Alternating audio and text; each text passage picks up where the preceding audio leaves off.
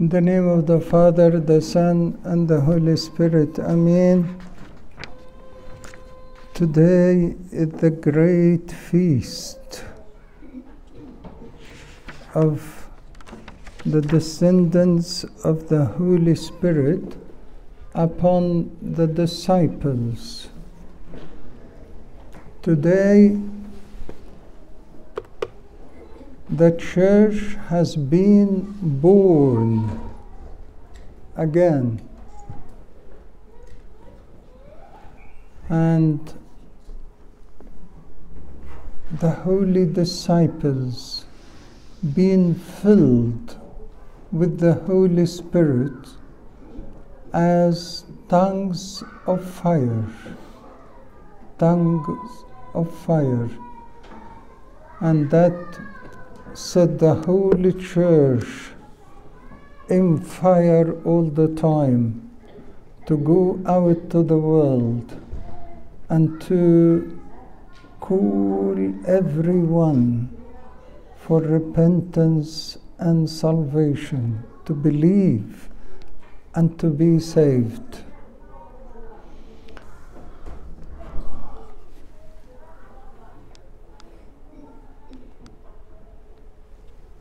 We remember when our Lord Jesus Christ sat with Nicodemus, and he said to him, "Unless you are born again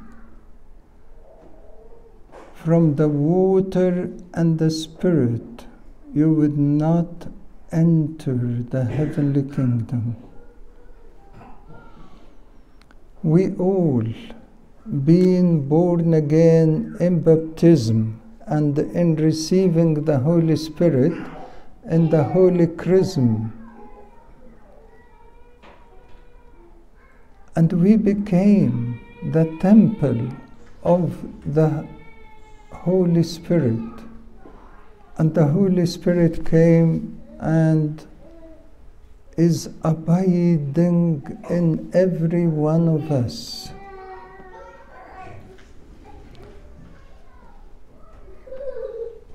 God has completed His part of our salvation.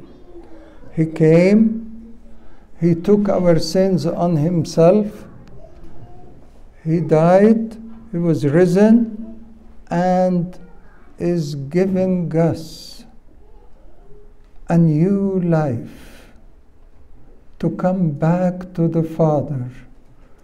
He actually been risen to take us from death, and took our humanity and ascended to the Father back, not for Himself, because God doesn't need ascension, but we are the ones who need that ascension. He took us back to the Father to be in His bosom, to be on His right-hand side.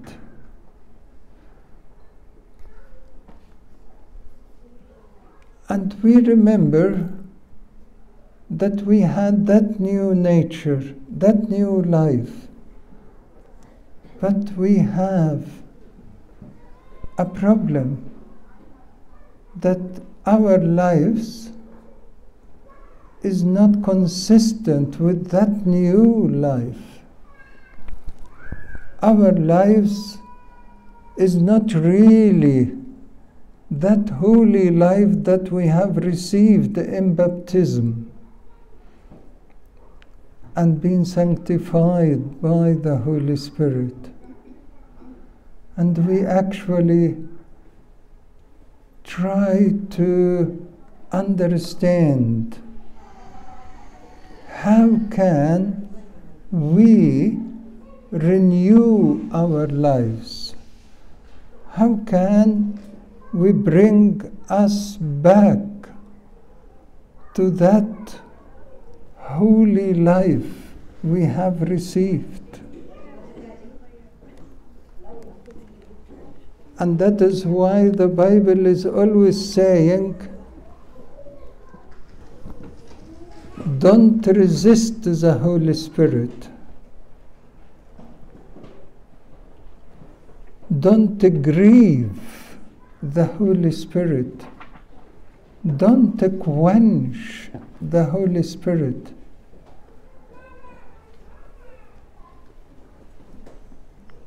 And I remember the vision of Ezekiel the prophet when he saw water coming out from the right side of the altar and flowing out. The water started to be at his ankle. And when the water came to his ankle, he measured 1,000 cubits, and the water came to his his ankle. 1,000 means completion of time.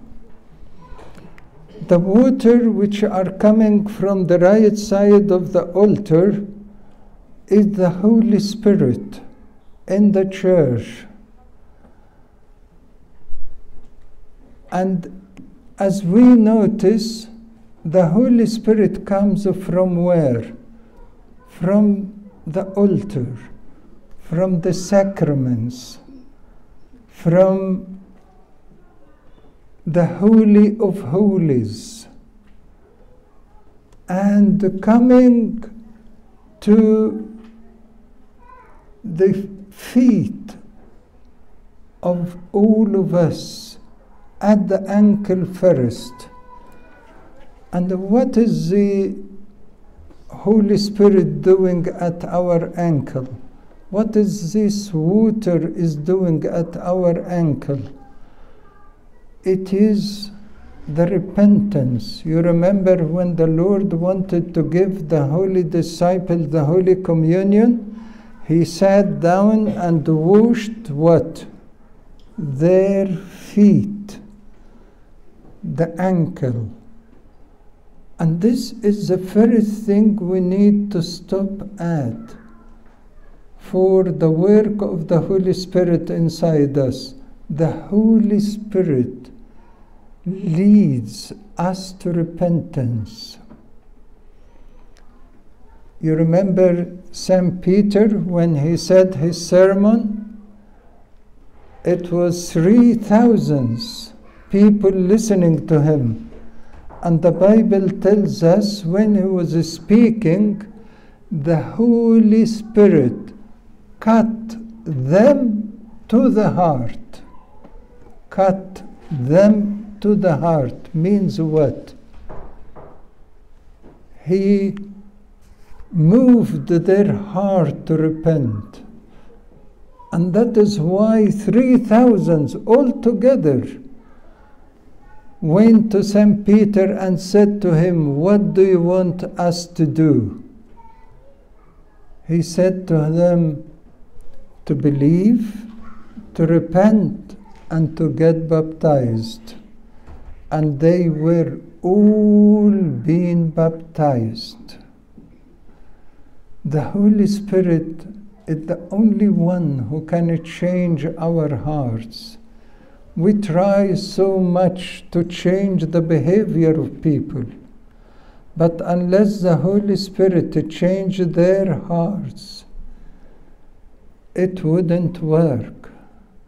It wouldn't work. No one can renew the Holy Spirit inside us except the Lord.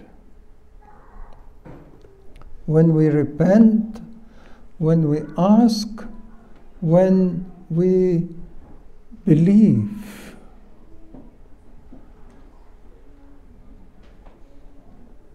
Then the Holy Spirit grew in our lives. And the Bible tells us the water, he measured another 1,000 cubits, and the Holy Spirit came to his knees. And what is the knees in the work of the Holy Spirit?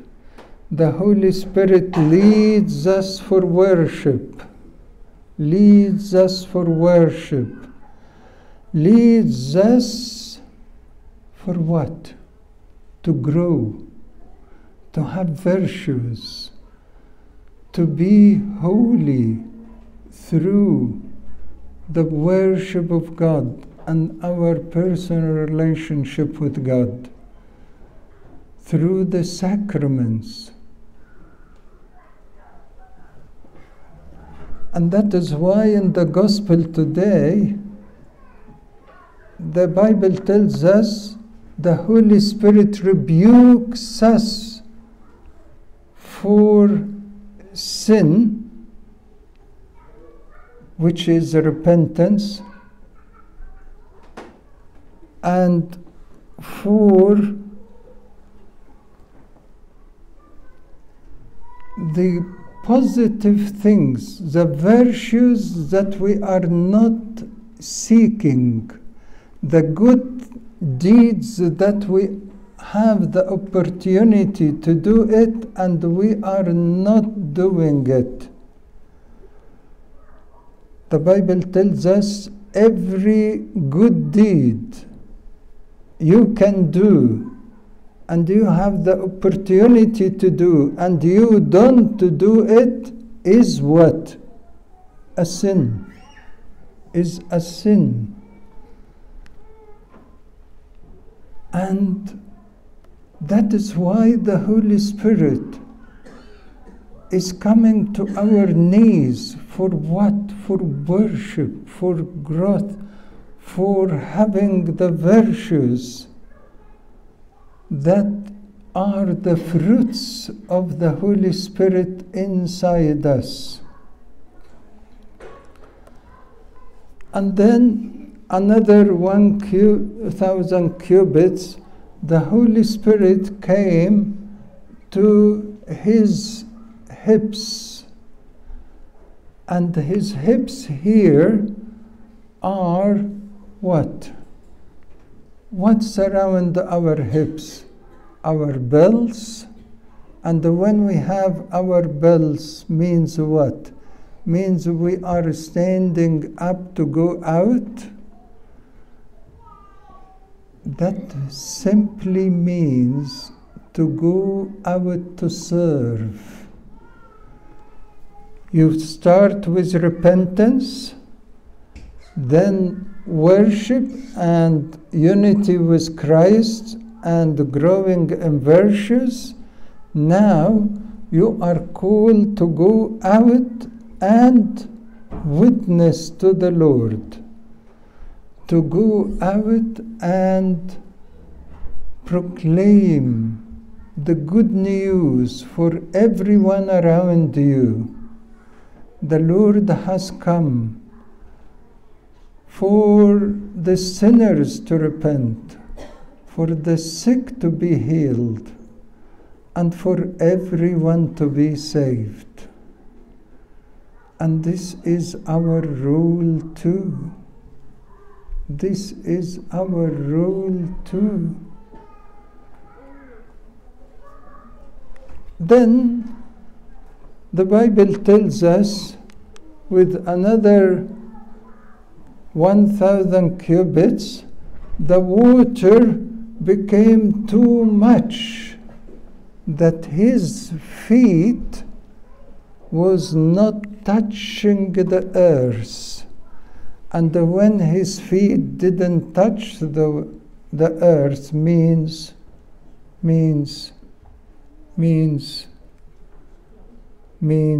you are not on the earth anymore. So you are swimming. You are flying up.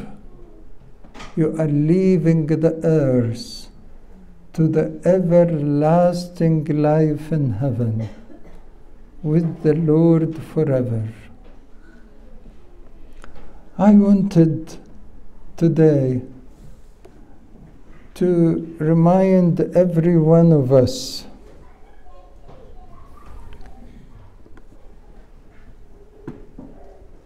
to listen to the Holy Spirit. to follow His guidance, to receive His remarks every day for you and to follow Him. I remember St. Paul is saying, I wanted to go that way, but the Spirit of the Lord prevented me. The Spirit of the Lord prevented me, guided me, stopped me. Does every one of us hear the Holy Spirit in his life? Do we really every day when we open our Bibles and read it, hear the Holy Spirit cutting us to the heart, changing our lives, changing our thoughts and intentions? This is what we need to renew the Holy Spirit inside us.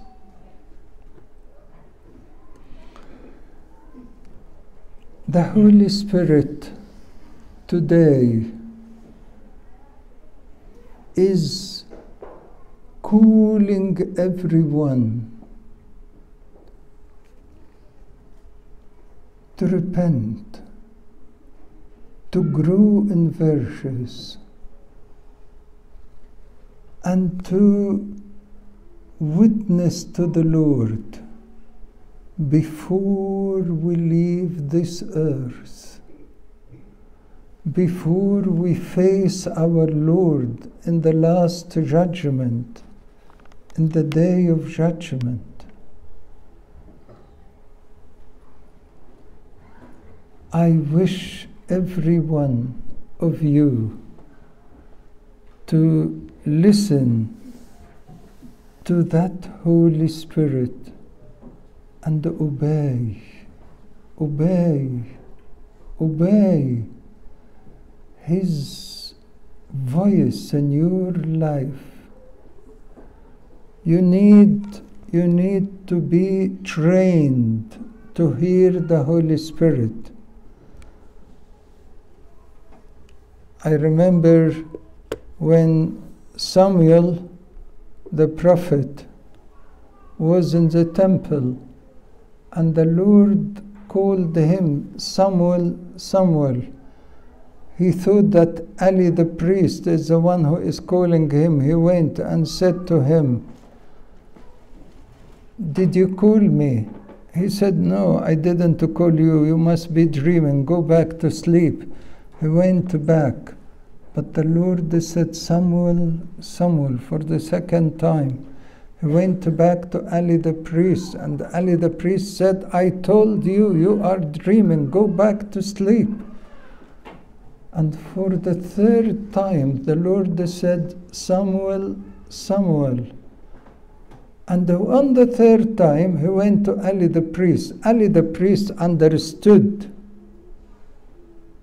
that it was God calling him. And the big question, if God was calling him, why God didn't talk to Samuel? Because he was not listening. So Ali the priest said to him, when you hear that voice, say, "Speak, Lord, I am listening." And then the Lord called Samuel, saying, "Samuel, Samuel."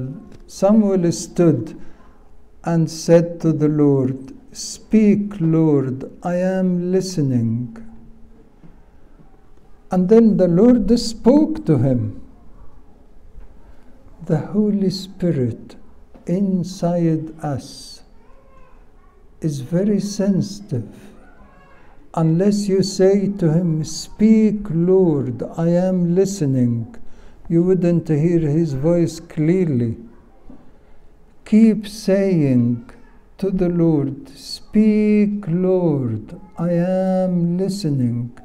the Holy Spirit will talk, and you will hear the voice of God, and you will recognize His presence, and you will be able to follow Him.